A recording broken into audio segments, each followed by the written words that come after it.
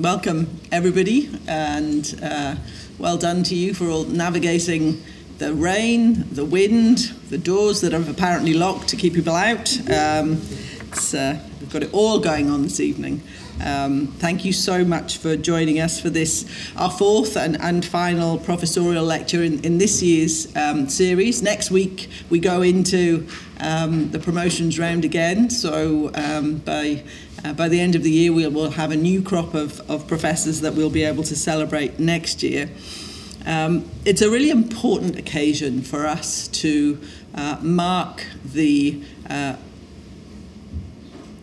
appointment of our new professorial colleagues and to provide an opportunity to celebrate their really significant achievements and to give you an opportunity to get a sense of what it is that they've spent their time thinking and working on.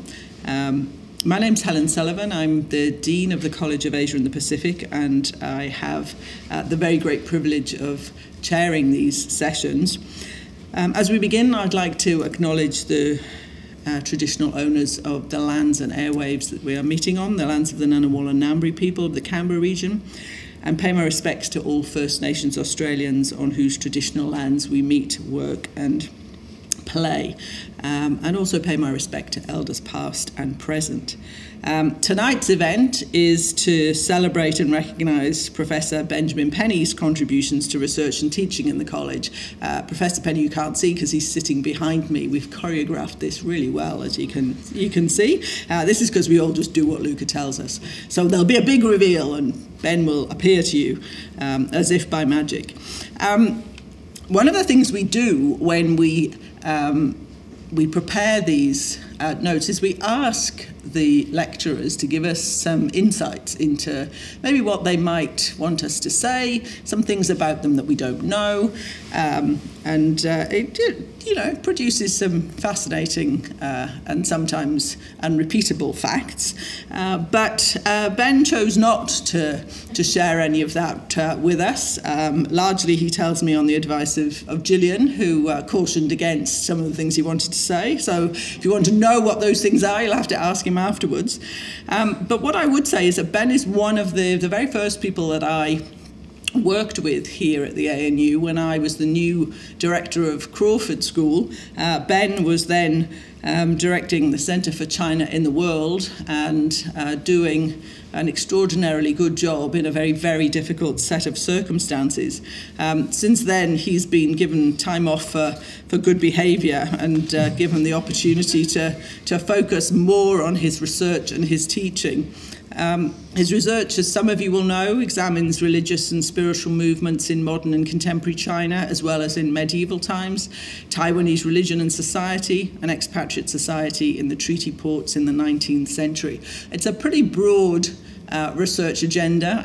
He is a great person to have a drink with, although he can't drink anymore, so it's more for us. But he is a wonderful conversationalist and a really great presenter. So I'm really looking forward to the lecture this evening. As is usual, the lecturer will speak for about 40 minutes, then there'll be opportunity for Q&A, and then we'll have some time for refreshments. But without further ado, please join me in welcoming Professor Benjamin Penny.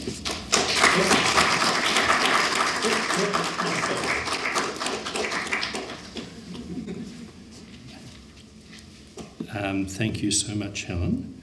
Let me also acknowledge the Ngunnawal and Ngambri peoples and the unceded land on which we meet, traditional owners thereof, and just say that thank Helen very much for her introduction, and it's very good to be set up. You have been set up for the best part of an hour of disappointment, so there we are. I'm going to read this because I wanted to get a lot in, and I know that if I don't read it, then I would just blather. So when I was asked to do this lecture, I thought it might be best to introduce and discuss some of my recent work. The two pieces that form the source material for this lecture are my book, published just last week, A Young Englishman in Victorian Hong Kong, and a chapter, as you can see, entitled Zhangling's Birth, which is for a Festschrift for a very leading colleague, one of the leaders in the study of Taoist religion, a man called Fabrizio Pregadio. But having decided on this course, I wondered what, if anything, these two topics had in common. This lecture then is partly an exercise for me in locating what lies beneath various strands in my research and discovering what it is I value in the way I approach different features of the Chinese world. So I'd like to begin by revisiting some religious texts I studied in my PhD thesis and which I've returned to periodically since. This is a collection of biographies of notable Taoists that was compiled in the 4th century, traditionally ascribed to the famous polymath Gohong. One of these biographies is the first we have that tells the story of this gentleman, Zhangling, who was the founder of the Taoist religion. This status meant that at some time in the medieval period, we don't really know when, he had the word Tao, as in Taoism, attached to his name, so he became Zhang Daoling, which is how he's best known now. His traditional dates have him being born in the year 34 of the Common Era in the Eastern Han Dynasty and ascending bodily to heaven in 156. The founding of Taoism is dated to the year 142, when he received a revelation from a god called Lord Lao the Most High, when he was already 108, if you do the arithmetic. Lord Lao is the deified form of Lao Tzu, the putative author of the ancient philosophical text, the Tao Te Ching, or The Way and Its Power, to use a well-known translation. Lao Tzu was meant to have lived some 500 or 600 years before the revelation happened. Now, formal Chinese biographies, from as far back as we have them, begin in a standard way. They say such and such a person whose alternative name or names was so-and-so was a person from a particular place. The case I've just mentioned of Zhangling says Zhangling, courtesy name Fu Han, was a person of the Principality of Pei. The Principality of Pei was located in northeast China, with its capital in modern-day Anhui. It's the top dot there. It is in the nature of Chinese historical and literary traditions that data like this gets repeated and endorsed each time a new version of the biography is produced, even while that biography may add new incidents and anecdotes. This tradition can be characterised as accretative. Revising, or worse still, starting afresh, are somehow disrespectful. In the last couple of years, some colleagues and students and I have been meeting in an informal research group to study a fragmentary collection of Taoist biographies from the 11th century. This collection includes a biography of Zhang Daoling, but surprisingly, in this version of his life, his birthplace has shifted. In this text, and many since, it's said that he was born on Mount Tianmu, which translates as Mount Heaven's Eye or Mount Heavenly Eye. Mount Tianmu is about 80 kilometres west of present-day Hangzhou, which is the red dot down there. And that's more than 600 kilometres from where the Principality of Pei was during the Han Dynasty. And there's no mountain near Pei with any name like this, so changing Zhangling's place of origin must have been intentional. I'll just draw your attention to this dot over here as well. That's in the old state of Shu, the old area of Shu. I'll get to that later, just so you know what that dot is. So Mount Tianmu is now designated a National Nature Reserve and is famous for its giant Japanese cedars that you can see here. It's also a designated UNESCO Biosphere Reserve. It's not now a particularly notable religious site, although it does have this temple on top of it. It's a Buddhist temple. It's fairly dull when you get up close, but nonetheless it is a Buddhist temple. Traces of Zhangling are, however, present on the mountain, including an otherwise unremarkable rock overhang called Lord Zhang's Lodge, which that is there. In local treatises going back to the 13th century, there are references to other sites nearby that refer to Zhangling, including the intriguingly named mountain where the immortal was born. In other words, in the period following Zhang's acquisition of a new birthplace, there was clearly important religious activity in the vicinity. Exactly what the nature and size of this activity was is now hard to determine, but its traces are still clear on the landscape. To appreciate why the analysis of this apparently small change in biographical data has much broader ramifications, we must return to the original biography that I mentioned earlier. That 4th century record is, as I said, the earliest biography that now exists, or indeed has existed for probably 1500 years, of the founder of one of China's most influential religious traditions. However, looking closely at that biography, early as it is, it's clear that it's actually an amalgam of two earlier sources, whether written or oral, we don't know. Unpicking these texts presents us with two different traditions related to Zhangling. The first presents him as an individual lone religious seeker, a little like that in this execrable picture. He's a minor official who decides to pursue the way of physical immortality through the concoction of an elixir, the recipe for which he obtained from a text called the Yellow Emperor's Elixir Method of the 9 Tripods.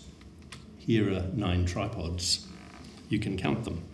In this stratum of text, he succeeds in his task and attains immortality, rising bodily into the clouds, but not before he passes on his secrets to 2 disciples who've proved themselves worthy of such an honour.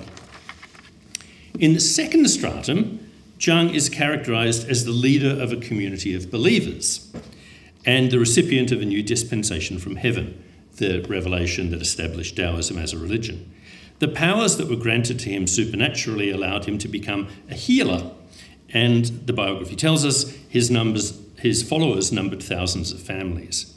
As leader, both religious and terrestrial, he established the religious bureaucracy that later transformed into the Taoist clerical system and taught rituals of confession and absolution.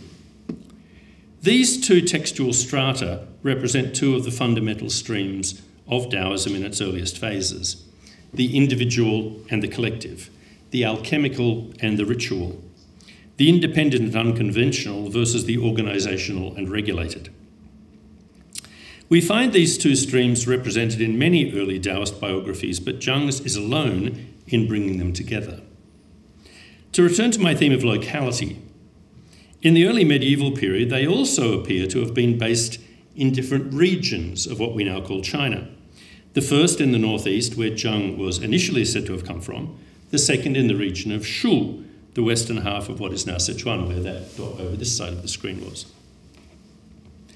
This geographical split is seen in the biography too. Early on in the record, Zhang shifts his residence from the Principality of Pei to Shu because he had heard that the people there were pure, teachable, and there were lots of mountains.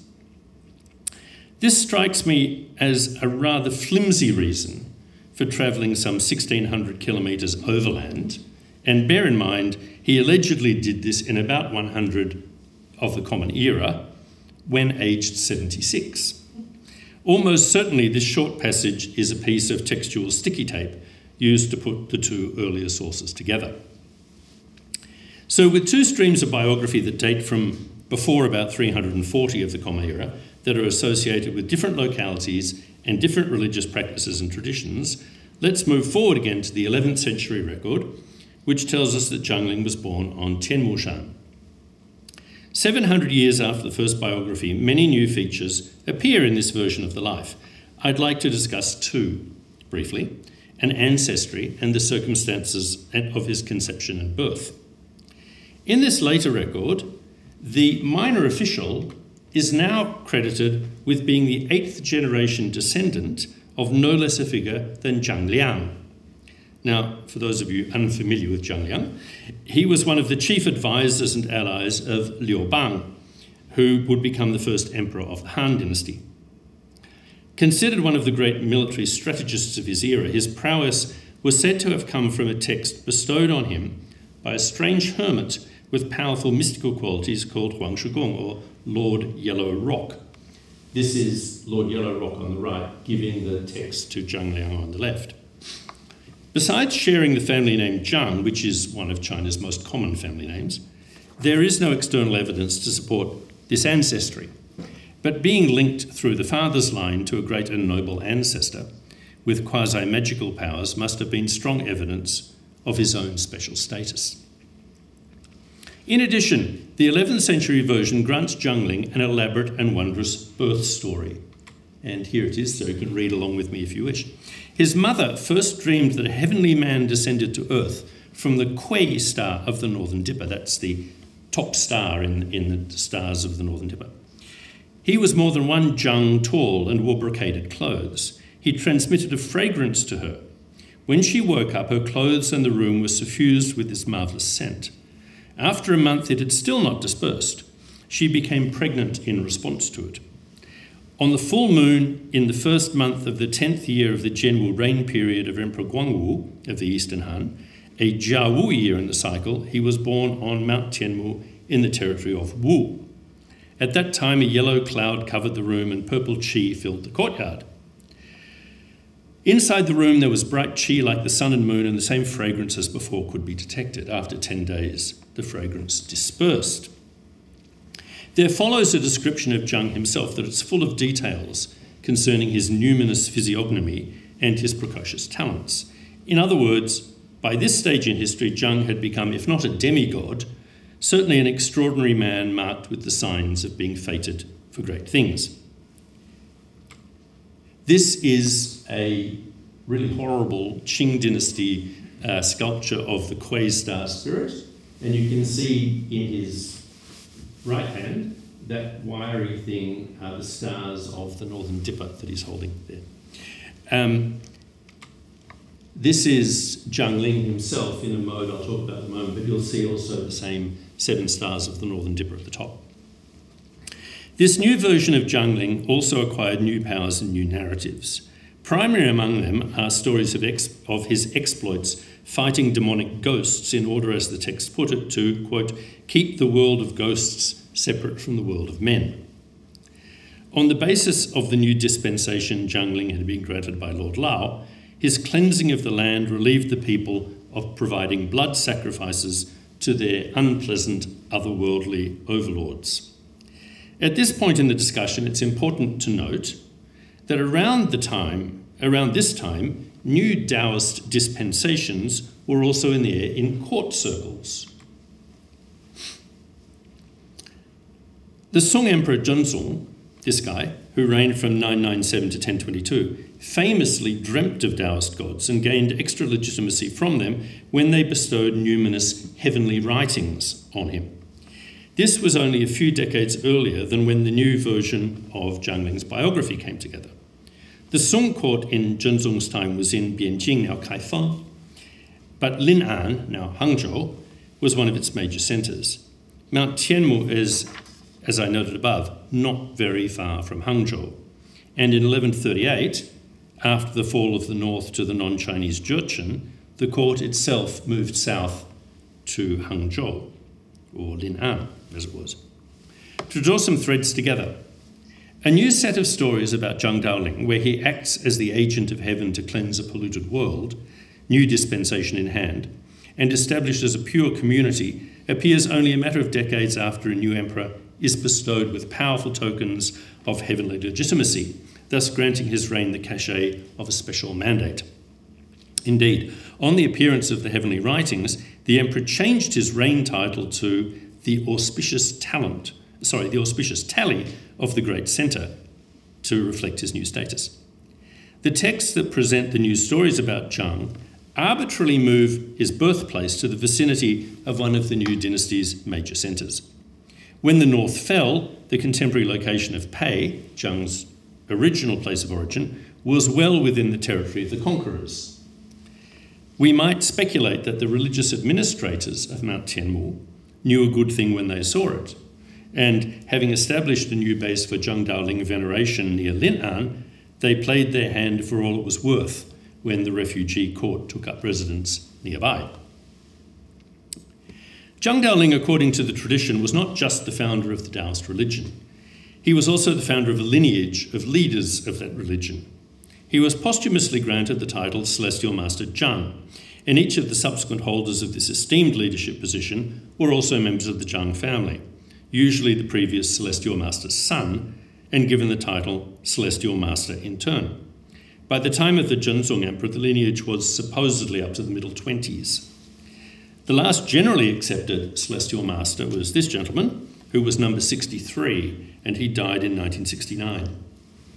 In the 19th century, Protestant missionaries who were not particularly impressed with Taoism or Roman Catholicism understandably referred to the Celestial Masters as the Taoist popes. Typically, institutionalized religions like to represent their histories as beginning at a certain point of rupture in the fabric that divides this world and the other world, God being made man in the person of Jesus, the Buddha attaining enlightenment, Yahweh making a special covenant with Abraham, Gabriel's revelation of the Quran to Muhammad, and Lord Lao's revelation to Zhang Daoling.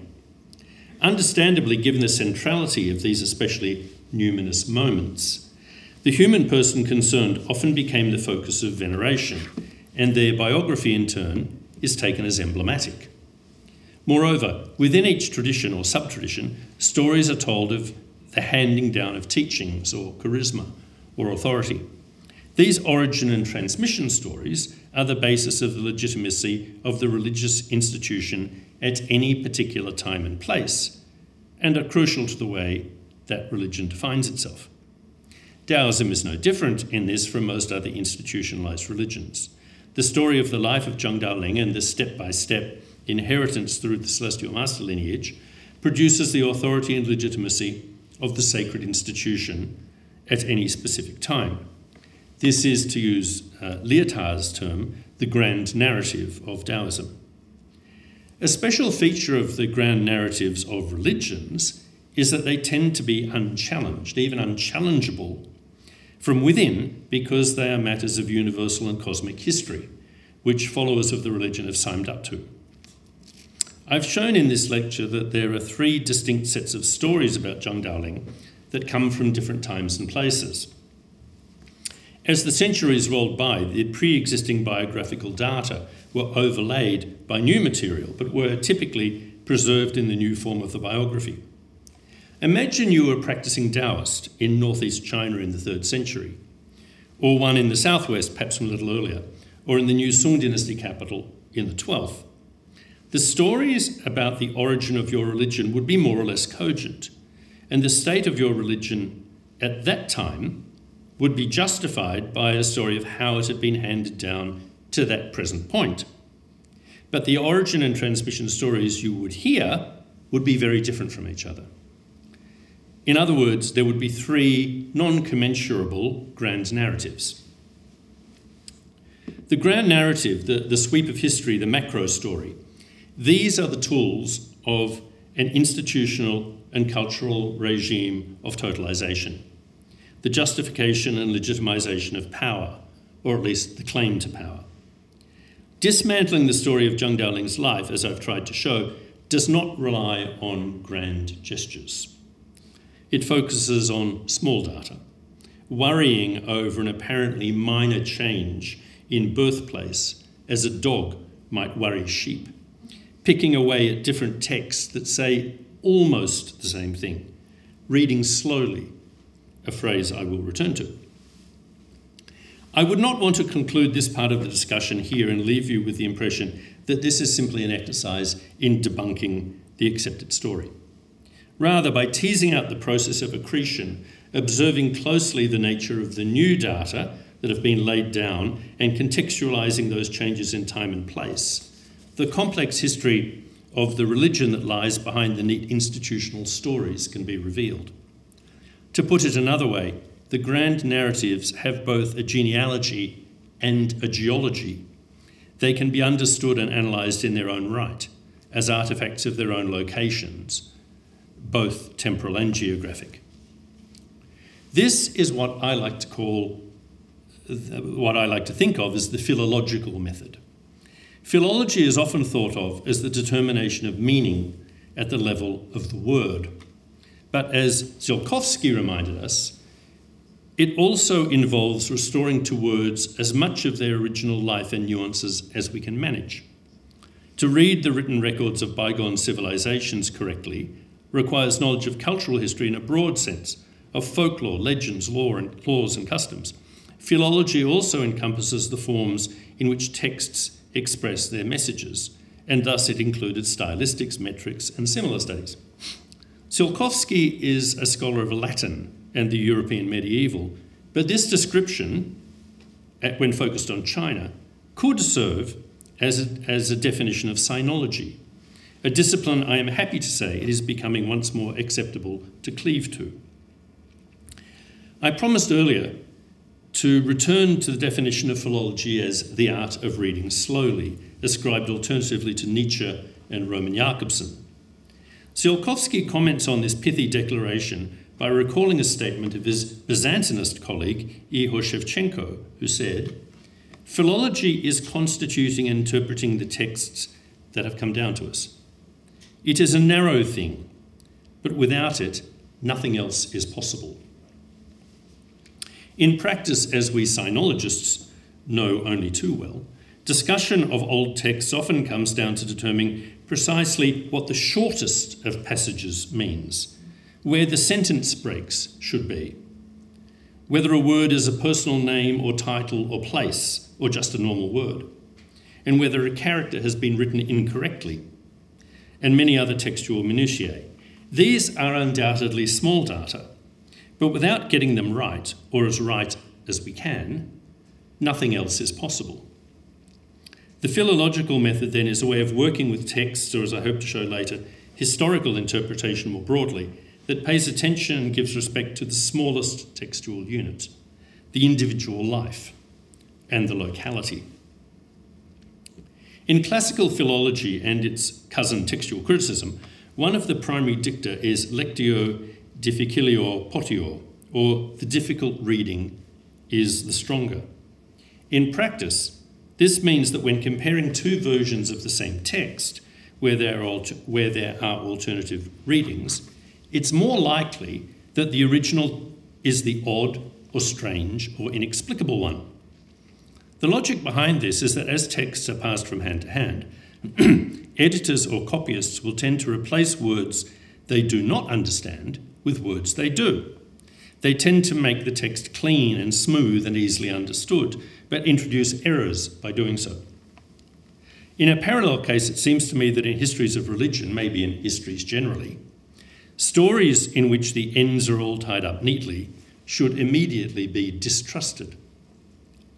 I would go further and assert that the grander the narrative, the neater the story must be. This not only renders the story inaccurate, but still worth studying in its own right, but also smooths away the outliers, the lumpy bits, and the uncomfortable. In other words, the texture that makes the history of humans interesting. I'd now like to move on to another aspect of my work, this one reflected in my book, A Young Englishman in Victorian Hong Kong, now available from the ANU Press to read and download for free. This book concerns one Challenor Alabaster, who left England in 1855 to go to Hong Kong as a student interpreter with the British China Consular Service. He ended up serving as a British diplomat in China his whole career and most of his life, returning to England as Sir Challenor Alabaster in 1892. My book is based on the diaries he wrote nightly over the first 15 months he was in Hong Kong. Over a number of years now, I've been fascinated by the pioneering early sinological works of Protestant missionaries in China in the 19th century. One of the main archives for these material is in the London University School of Oriental and African Studies. Some time ago, while waiting for a collection of missionary correspondence to appear from the store, I was idly inputting various keywords into the catalogue. One was diary. One of the entries was for a multi-volume handwritten set of diaries by this man that I had never heard of and never seen written about. Of course, I called them up, and here we are. So, Alabaster. Alabaster led a life defined by British colonialism. As I wrote in the introduction, Alabaster was a deeply committed servant of the British Empire and was curious about what he saw around him. Unfortunately, for many foreign observers of China, not to mention Chinese authors, what was seen on the streets they walked each day rapidly became normalised or trivial or ordinary and not worth recording. For the newly arrived Alabaster, however, everything was new and strange. And in the diaries he wrote without the jaded knowingness of the long-term expatriate. The diaries also have the immediacy of a daily journal, preserving Alabaster's first thoughts on a subject, with no awareness of how the events he described would turn out. He could not know if one of the many diseases he and everybody else suffered would lead to death, if a minor skirmish would develop into a battle, or if his interest in one of Hong Kong's young British ladies would become serious. It lacks the careful editing and judicious hindsight of journalism, of histories, or of memoirs, which always have a weather eye to either a current readership or to posterity. Alabaster's diaries are exceptional for the way they focus on a specific time and place. His Hong Kong, for example,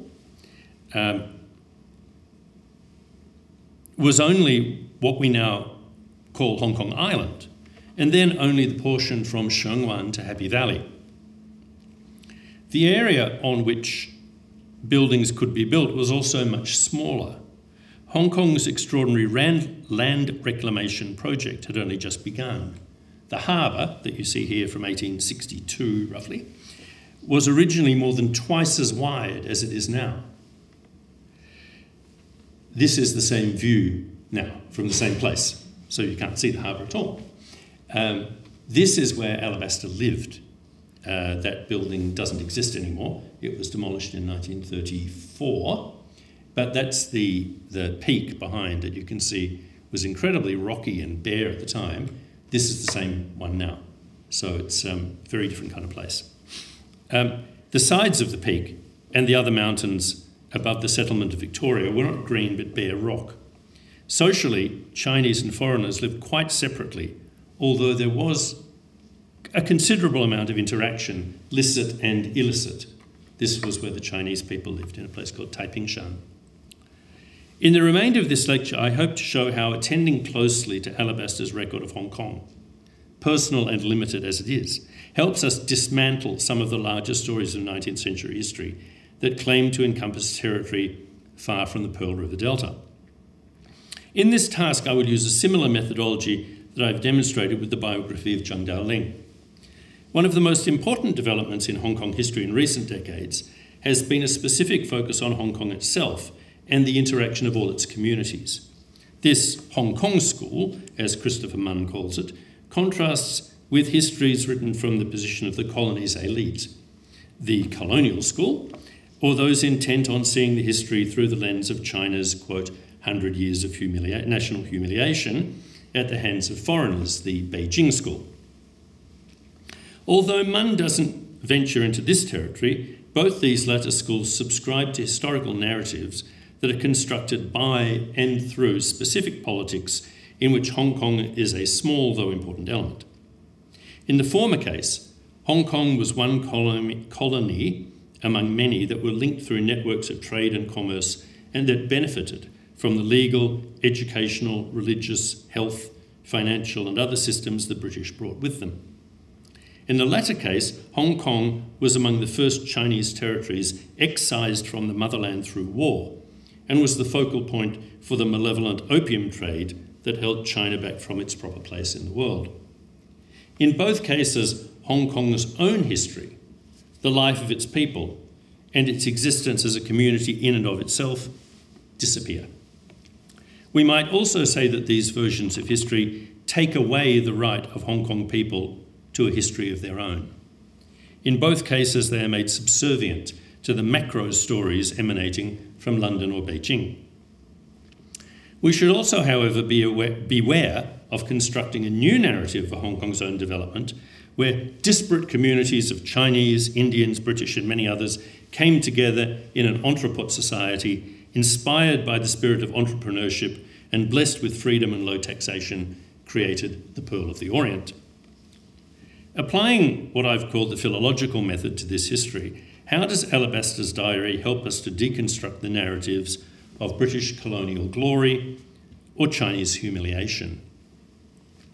First, in these versions of history, what's become known in shorthand as the colonial project or the colonial enterprise is viewed as somehow unified set of actions. For the Chinese, this is rendered in the phrase foreign powers or Western powers, which is taken to include Britain, France, Germany, the US, Russia, later on Japan, and sometimes Italy and Austria-Hungary. In British colonial history, although the presence of the other colonising powers is acknowledged, Britain reigned supreme. What becomes clear when we focus down onto the Hong Kong of Alabaster's time was that the foreign powers were anything but unified. The British and French were fighting the Crimean War with Russia, including in the Pacific theatre. The British and Americans were at diplomatic loggerheads over, amongst other things, US adventurism in Nicaragua.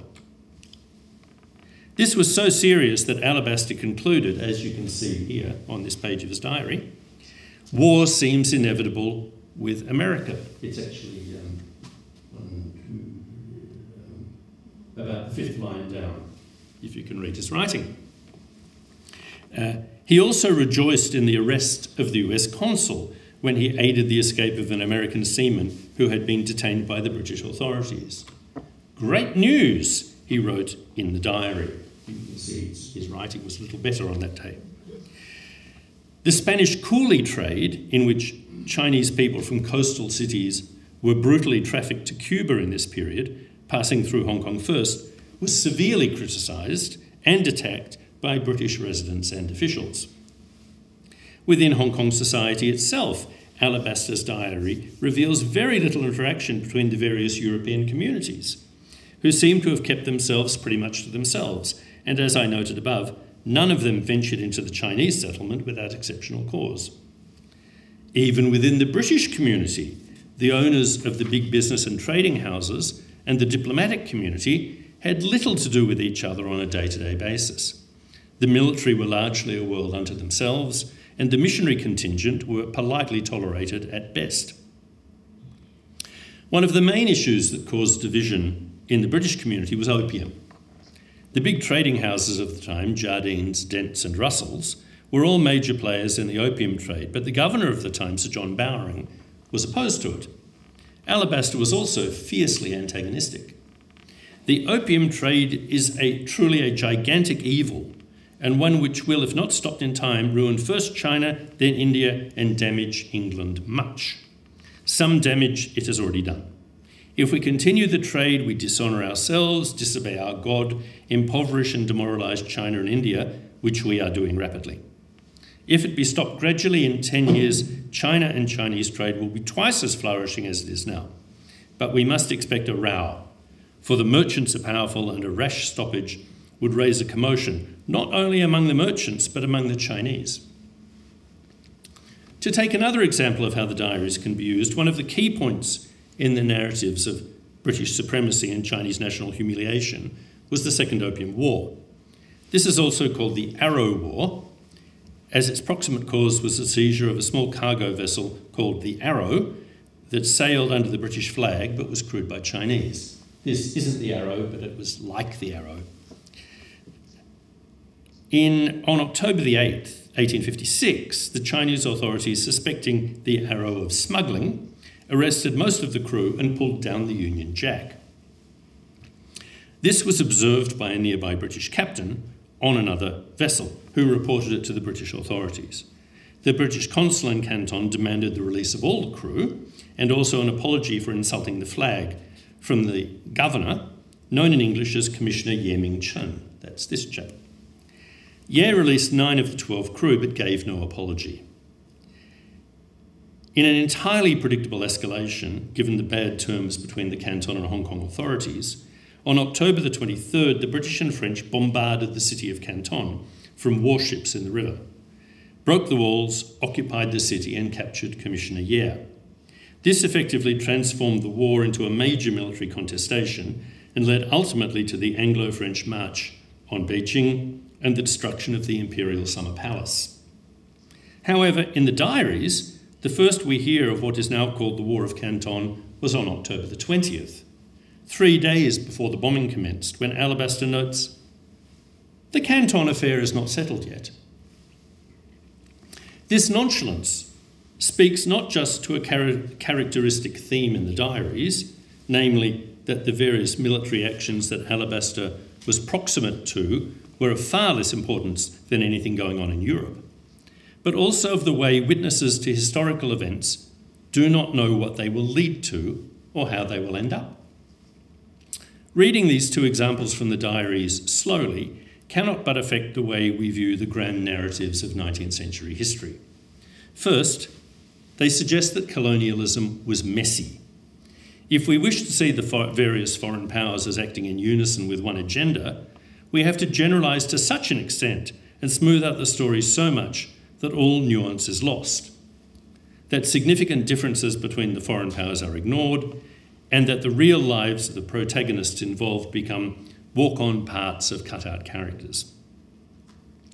Secondly, the closer you look, the less clear unity of purpose appears even within one community. My example for this came from the British community, since Alabaster was British. But the same process would hold if we were to examine the Portuguese, French, American, Chinese communities, presuming we had relevant documents as powerful as the Alabaster diaries.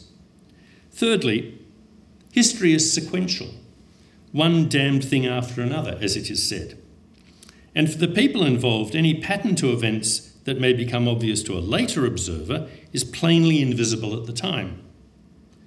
Rather than mounting an Olympian peak to view human events from such a distance that the humans themselves are rendered indistinguishable, reading documents like Alabaster's diaries slowly and closely immerses us in the communities where history actually occurred, allowing us to feel the texture of their humanity. These are small data I've been working with, and sorting out what they mean is perhaps a narrow thing, but in Shevchenko's words, without it, nothing else is possible. Thank you. That's a map of the bombardment of Canton, and that's where we finish. Thank you.